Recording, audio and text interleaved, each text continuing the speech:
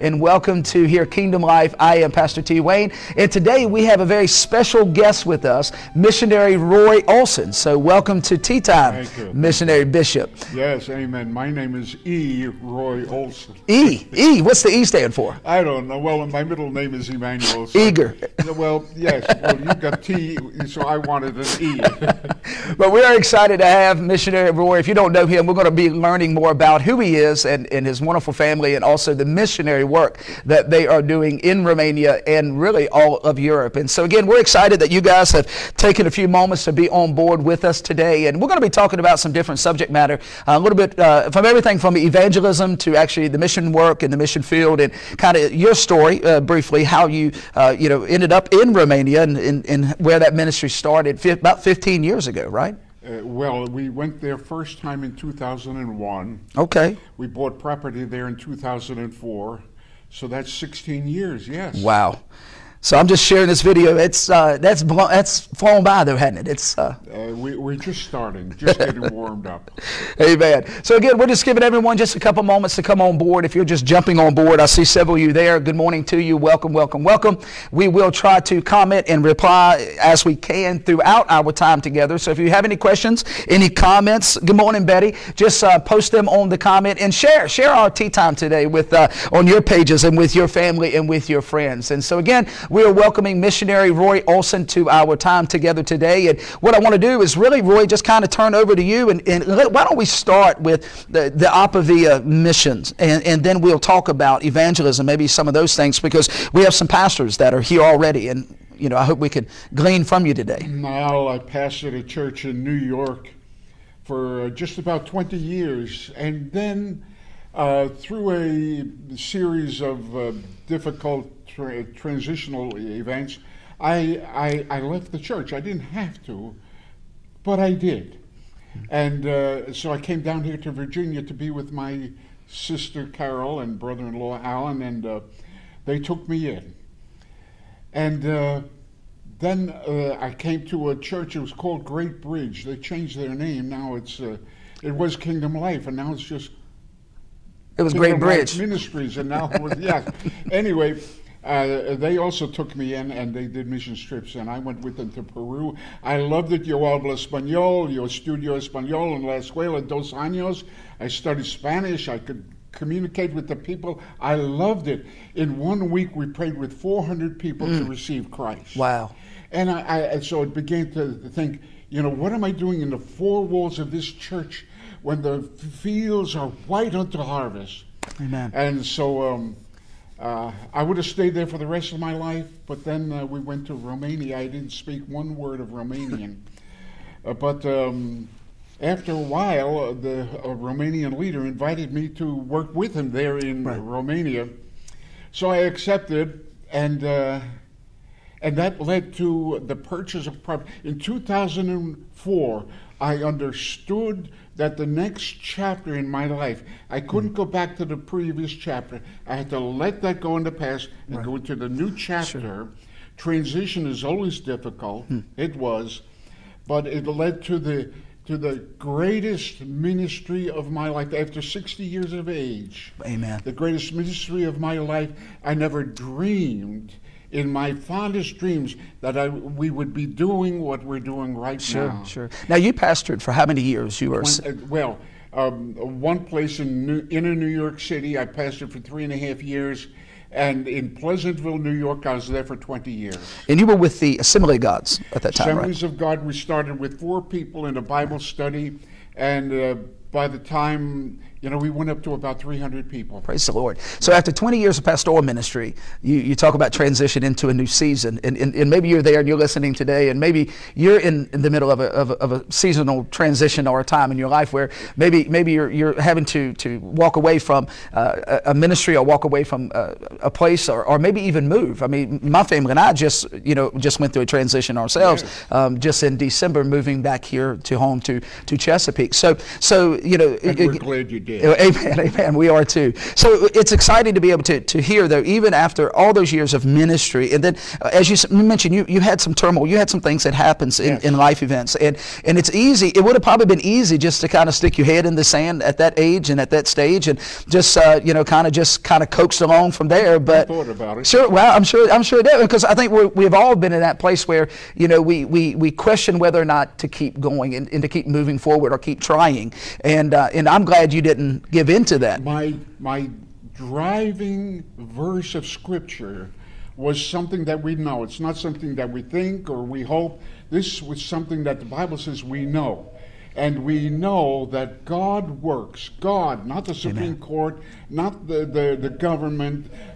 God works all things. A-L-L, all inclusive. Amen. Our mistakes, our sins, our failures, and our good stuff, He works it all together for good. Amen. And I held on to that like a drowning man onto a lifesaver. and I didn't see it, I didn't feel it, but I knew it.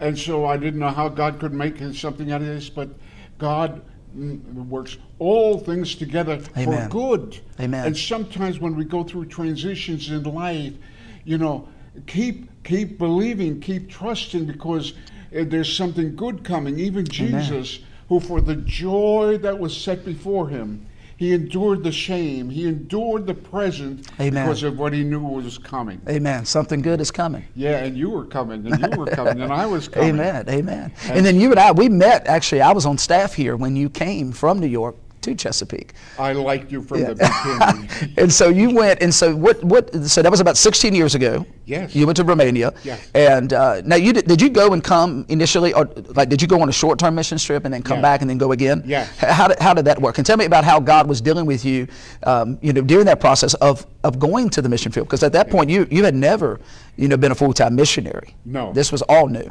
Well, actually, I started ministry. I graduated college. I have a degree in physics and math, just in case you didn't know. And so I knew that I did not want to go down the rat race of have a job, have a family, go to bed, go to work. You know, no. I felt the call of God on my life. So a visiting missionary came into town, and I said, do you need any help? He said, we've been praying for help. Well, I went to the mission field straight from college at 22 years of age. Okay. I went to the mission field. I was there for 3.5 years. And where did you go? I went to the Tortola, the capital of the British Virgin Islands, in the beautiful, magnificent Caribbean area with the white sand beaches. And to be a missionary in Tortola. And of course, people back home, you know, they said, "Oh yes, I'd like to get led to go to the one of the tropical islands as a missionary too." But they, you know, a lot of people say that in joke. But you know, I've done a lot of missions work in the Caribbean. Yeah. So from Jamaica to Trinidad to like St. Martin, St. Thomas, we've done trips, and so a lot of people do look at that and they say, "Well, you're just vacationing." But the bottom line is that there are a lot of hurting people everywhere, and they need the gospel. I went there weighing 220 pounds. I was a big boy even then. And by the time I get back, I was 179 pounds. Wow.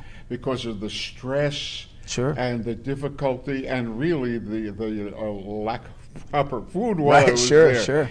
But so then you went into pastoral ministry, and then so now fast forwarding to that time 16 years ago. So you went over. Who invited you on that missions trip originally? Well, it was from this church. Okay.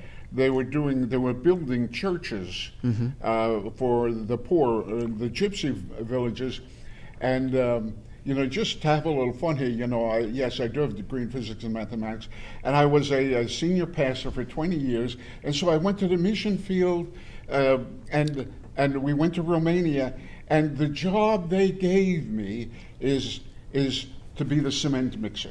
You got sand, you got gravel, you got cement, you got water. Roy, mix it.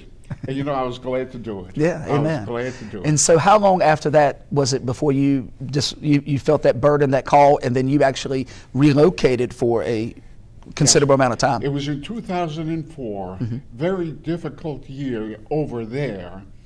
You know, God made it very clear to me that the next chapter in my life was going to be in Romania, and I was to prove it to him and to God's people and to the powers of this world that I was dedicating my life to that by taking the money that I had as retirement from the Assemblies of God and invested in property in Romania.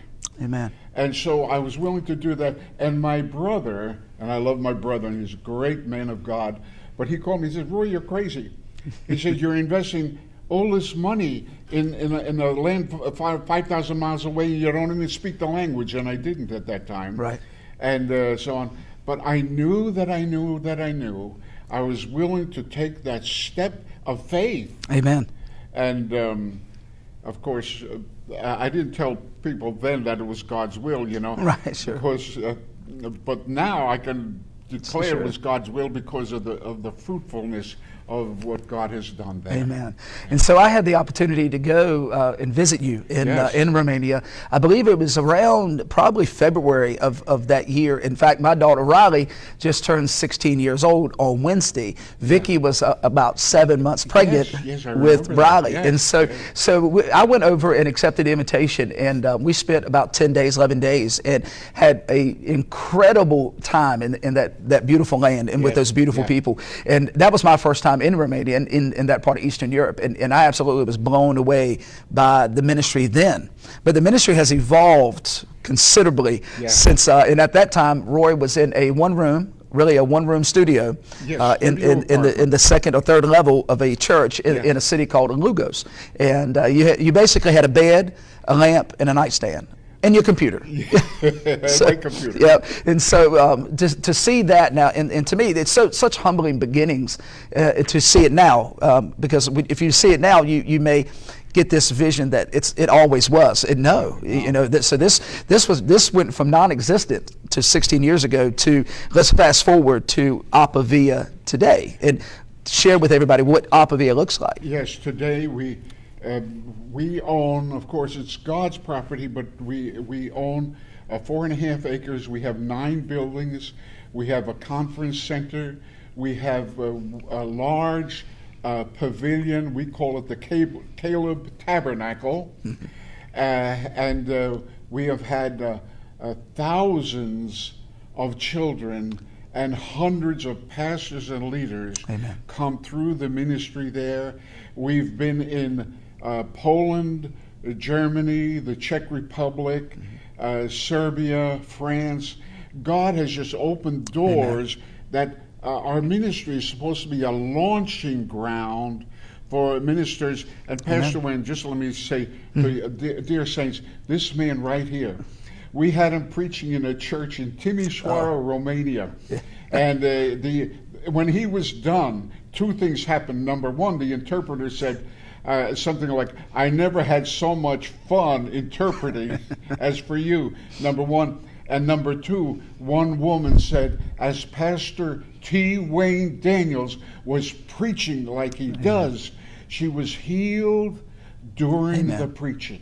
Praise the Lord. And those were it's a powerful night. Days. Oh, absolutely. Yes. And so even through that, you talked about the open doors to you. Yes. In fact, that was extended through you to me just a year or 2 ago when I went to the Czech Republic and to Germany and to Poland. Well, that came through the God connections that God did through you. That's exactly right. And so if you had to guess over the last 16 years, well, since Apa Vie came into existence, how many, this roundabout number, how many young people or ministers or people have come across the campus of Apa Vie and the ministry there that you've been able to impress, you know? Well, I would say hundreds of pastors and leaders and thousands of children. Praise the Lord. Because we have the facilities, people, Romanians, look for a place to bring the children from the camp, from their churches to a campground, which of course we have. Plus we have, you know, trampoline and swings and ping pong and darts. Be careful of the dart and some things like that. So we are geared for that. So I would say hundreds of pastors and leaders and thousands of children. And we've had theological seminary students come as a group. And listen to this, dear saints, what God does. You know, we would minister pray, lay hands on these students, and they would weep. And one young man, a theological student, said, "I never in my lifetime had anybody lay hands on me and pray a personal prayer just for me." Amen. And so, I feel like a surfboarder riding on a wave that I did not make. I'm kind of along for the ride. Amen. And it is a ride. Buckle your seatbelt. Amen. You never know what's happening. Amen. So it's been amazing just to watch the progress of the ministry over the years and the impact that the ministry's made. Now, I understand you have a YouTube channel. So for those that are listening and watching this, how do they connect to that YouTube channel? You just look for Roy Olsen, ROYOLSEN. Look for Roy Olsen on YouTube, and I'll pop up. There are other Roy Olsens, but you'll find me. This is the way I look. Well, you're definitely one of a kind. So, but he has about 300 videos. About 300 videos. And covering a broad spectrum of different teachings. But we did a series on evangelism, 5 short videos, 15, 18 minutes on evangelism, because everybody is agreeing that we need to do evangelism, but this is more a how to do it. How to do it. May I? Please. Yeah. Now, of course, we can't go through all 5 videos, and we want to, have you go and click on these videos. But this is one of the things I wanted you to share today, because I know this is at the core of who you are. Yes. It's really at the core of my ministry, all of my ministry, and then many others that are watching now as well. We went to a seminar called Making Disciples. Well, my thought was, yes, but you've got to have believers. You don't make disciples of unbelievers. The evangelist got to do his job, and we are all evangelists, to share the gospel so that those who disciple have something to work with. And here's just an example. For instance, I sit down, I know the verse in Romanian language, and I speak it somewhat fluently. But take John 3:16. For God so loved the world that he gave his only begotten Son, that whoever believes in him will not perish but have everlasting life. So you're going to explain this to somebody. And so you say, here it is. For God so loved. God loves you. He doesn't hate you. He's not trying to get you. He's not trying to punish you. For God so loved the world. And that's not the planet, that's you. For God so loved the world that he did something. He gave his only begotten Son. And then I asked the people, I said, what's his name? They all know, Jesus. I said, yes, he loved the world so much that he gave his only begotten Son, that whoever does one thing, not 10 things, just one thing, make the one thing, whoever believes in him. We talk about saving faith. Oh, just take the little mustard seed that they have. Amen. Just whatever faith they have. Whoever believes in him, 2 things happen. Number 1, they will not perish. Amen. How? Because they're so good, they give a lot of money. Whoever believes in him, number 1, will not perish, and number 2, have everlasting life. And then I asked them, I said, do you believe in Jesus? Yes. Do you believe that he died for sins? Yes. Do you believe he died for your sins? Yes. Do you believe that he rose again from the dead? Yes. Do you believe that he's God manifest in flesh? Yes. Father, Son, Holy Spirit, he is the Son. Well, if you believe that, you're a believer in Jesus. Whoever believes in him, 2 things happen. You remember the first one? Will not perish. Remember the second one? Has everlasting life. So I asked them. I said, as a believer in Jesus Christ, not how you feel, but what does the Bible say in John 3:16? If you're a believer in Jesus Christ, what will not happen to you? Oh, I guess I will not perish. That's right, because Jesus said that. If you believe in him, you will not perish. And what do you have? Everlasting. The light goes on. The Holy Spirit takes the word. If you don't give him no word, there's no thing to confirm.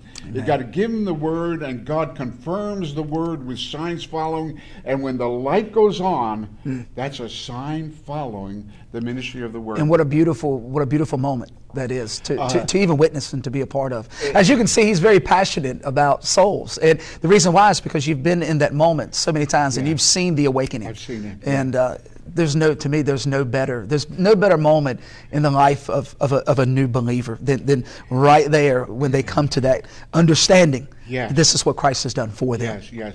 Then you get a new believer. Then you bring him into church.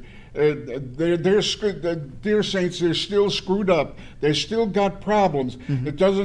It says they will not perish but heaven. It doesn't say they reach perfection. Right. In fact, most of you, and I speak for myself, we haven't reached perfection. Me either. We're dealing with stuff, and they're dealing with stuff. So we got to be patient with them, just like a newborn baby, just love it. Just love that little baby, It can't do anything. Don't vacuum, don't wash the car, don't wash the dishes, don't anything. It doesn't do any good. And sometimes the baby little stinks up the house. Well, that's part of bringing up a baby. Right. And then you nurture them, and then you train them. You love them, and then nurture. You send them to Kingdom Life.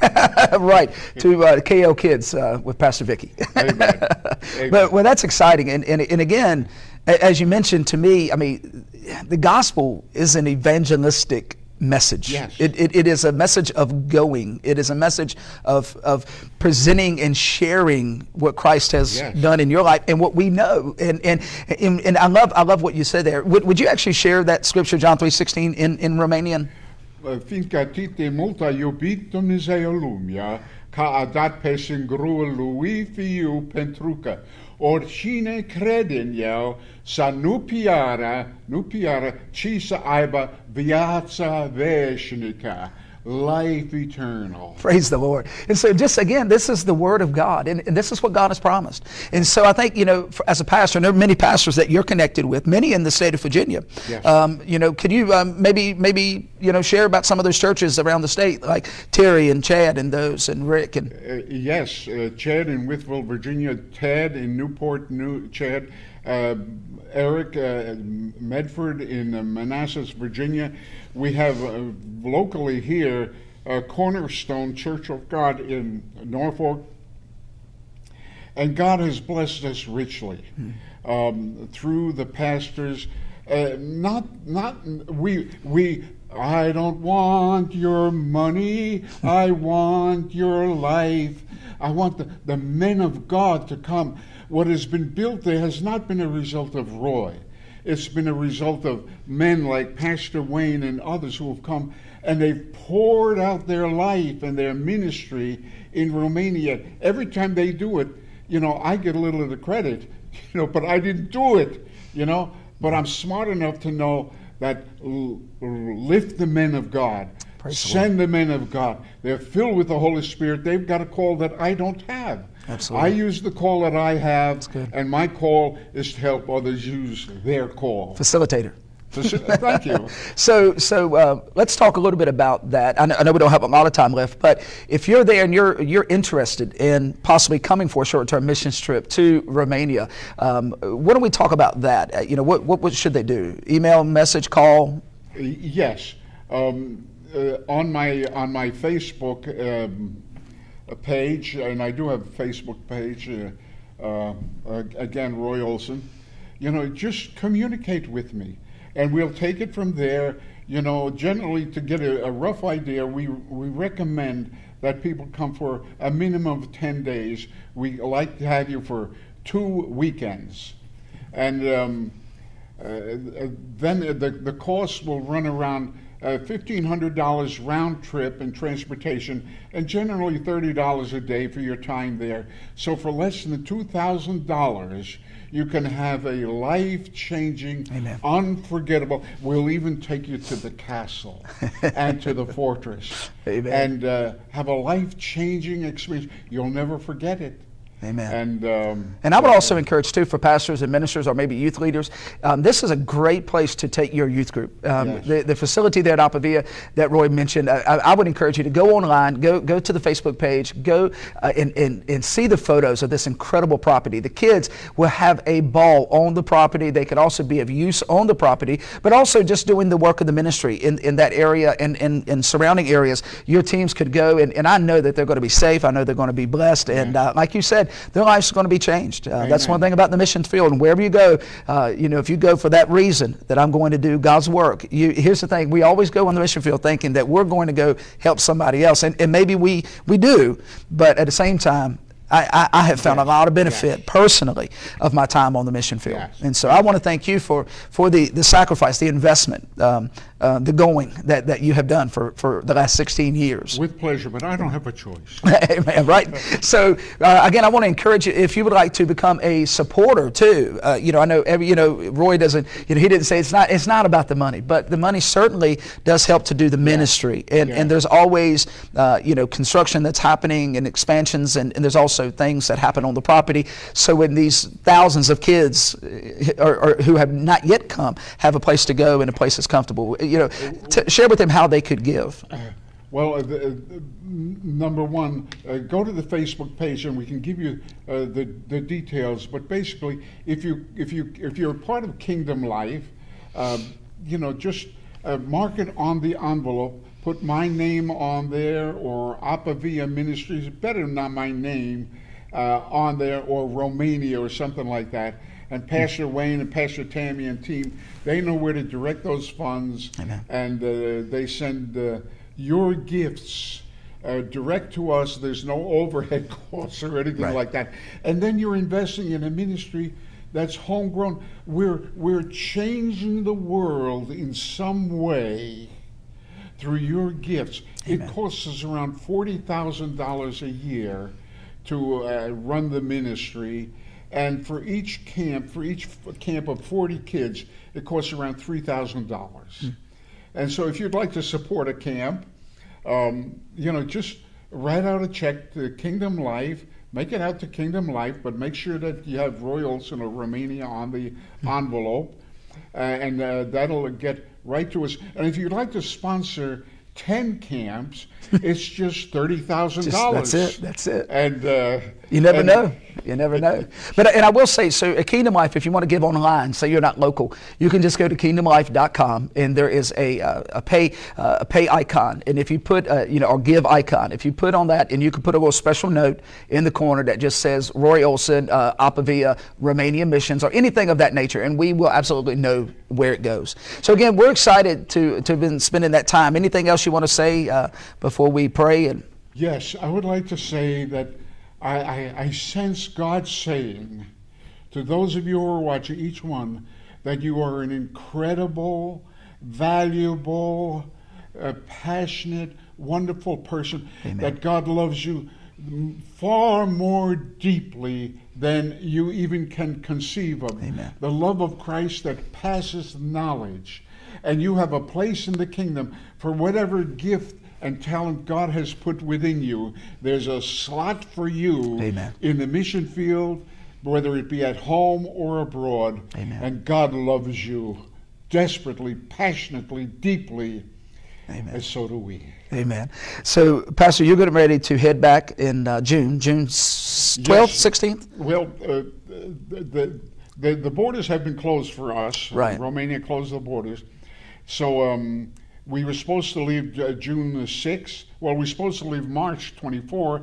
Then it was June 6th. Right now it's June 30th. June 30th. So that we'd be there on July 1st. Good. So between here and there, if you're a pastor or connected to a pastor and they would like to maybe have you come and speak, yes. At a service or online or something like that. I do drive-in church services. Absolutely. So, just contact Missionary Roy, and, he's an ordained bishop in the Church of God, and he also has a Church of God. If you're a Church of God, he has a Church of God missions number, yes. That you can look up at any time and give, and of course it's all tax deductible. Are we going to pray for these people? I want you to pray for them, please. Father, in Jesus' name, in the name of him who died and rose again from the dead and is alive today, in his name we pray blessing, yes, protection, angelic presence, and the provision, yes, of God for spirit, for soul, and body.